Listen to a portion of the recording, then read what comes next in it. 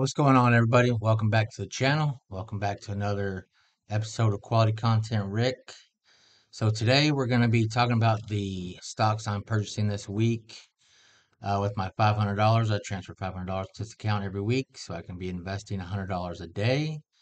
And this is going to be my account, not my retirement account, but an investment account to add to my retirement account so I can retire early. So currently I have $56,000 in my account. Today's change, $283. And it says cash $64 because I just bought some stocks. I had 600 something, but now it's $64. You can look on here. It says available to day trade. We're not going to be day trading any stocks because I don't know how to do that. So let's go look at the stocks I bought today. Let's look at the positions. Current positions. The ones I bought today are Ford. I bought 10 shares of Ford, so I have a total of 160 shares. And that makes up 3.39% of my account. Let's go click on Ford, see how well it's doing. So Ford over the last year, been up and down, had a pretty good down spot in November, kind of come back up. Let's look at their 5-year. So they had a real high spot in January of 22, went up pretty good amount, almost $25 around. Let's look at their dividend. How much dividend am I going to get from Ford? So I'm going to get 15 cents every quarter.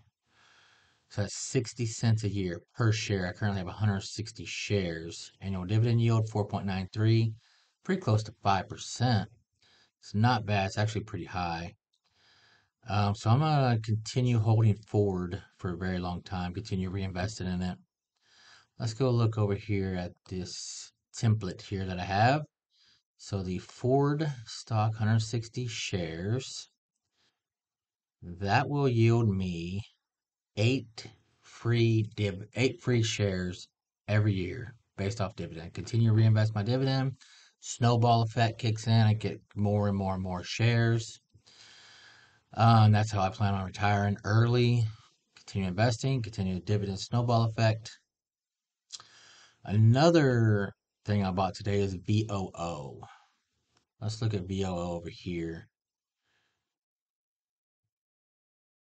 Get this pulled up. Click on VOO. I currently have 38.6938 shares of VOO. It's at $432 a share. I started buying this when it was a lot lower. And I bought one of these earlier. I realistically am probably going to buy one VOO every week for the next few years. Continue. It's the S&P 500. Continue reinvesting in that. You can look at the three-year chart on this. Came out pretty good January 22, which I think everything was up at the beginning of 22. Had a good drop down here, September, October 22, and is on its way back up. You look at the expense ratio of this fund, 0.03%. That's pretty low, real low. Total assets of VOO is $936 billion of this fund. It's holding 508 different stocks in it. And let's go down here and look at the dividend. So the distribution yield is 1.48%. Excuse me. And it's paying, previous dividend payment was $1.80. That was in December. September it paid $1.49, $1.57, $1.48 throughout the year of 2023. So when that dividend check hits, it continues to buy a small portion of the same exact holding. Let's see. Let's go back over here. VOO. It shows I have, what I say, 38 shares, and that right now it's only going to give me like half of one share per year based off my dividend. So we need to get that up so I can get, a whole share, continue the dividend snowball effect. Let's look at, let's go back over here. That's the only two things I bought today was Ford and VOO. But I think next week I would like to buy some waste management. Here I need to get that account up a little bit, get that position size up. And I'd also like to buy more of the VTI and VUG, but they're kind of pricey. I can only buy one of those per week. Um, so that's what I plan on doing until I'm at least 55, 56 years old. I should have a pretty good amount of money in here by the time I'm that age. You go to future value calculator, continue investing my $26,000 a year, which is $500 a week. We look at 20 years from now, I'll be 62 years old. Should have $1.1 million in here. That's a pretty good amount because this isn't my 401k or my pension, so that would add to it. My 401k and pension should be around $2 million by the time I'm 60. So if we continue doing this, tell them, you know,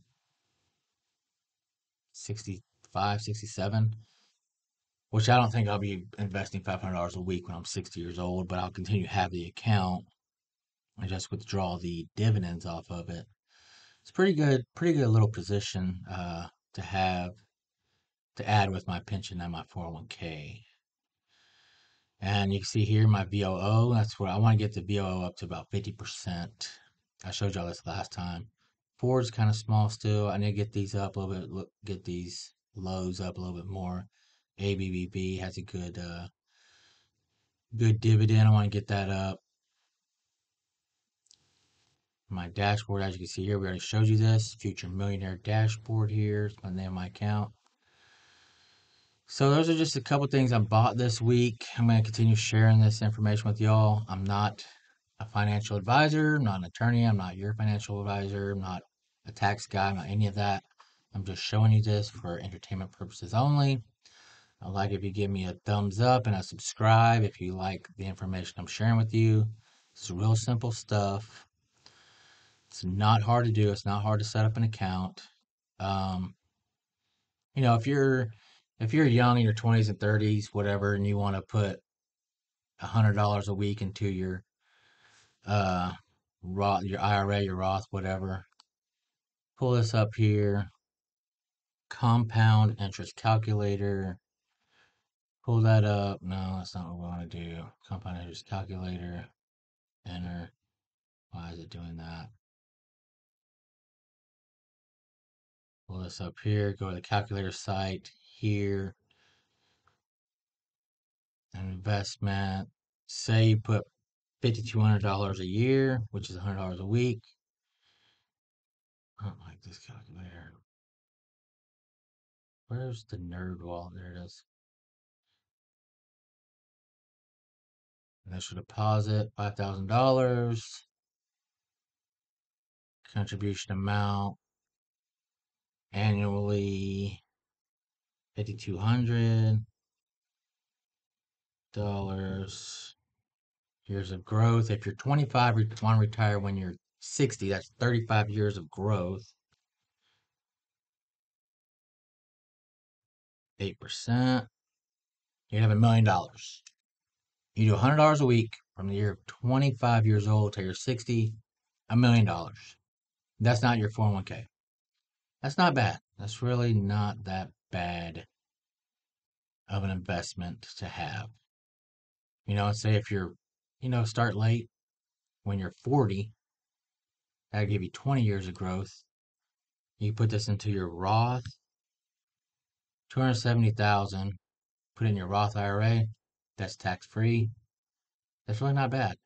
Really not that bad at all. But I think you could put 6,500 to your Roth, 332,000. If you're 40, retire at 60, maybe retire at 62. 400,000 in your Roth. That's tax-free dollars when you pull it out. That's really not that bad, Put it in the S&P 500. Probably get a little bit better return than 8. I don't know. There's just things I like sharing. Talk about money. See what it's about. So next week, I'm gonna have another $500 in this account right here. I'll share with you what we got. See if I got any dividends that paid out at the beginning of January. Let's see if there's any more stocks on, but I only got $64 more for the week, so I don't think there's anything else I can buy with $60. I could buy FLQL. I might do that next week. All right, guys. If you appreciate what I got to offer, give me a thumbs up. I appreciate it if you subscribe down there in that little box. And y'all have a good year. Peace.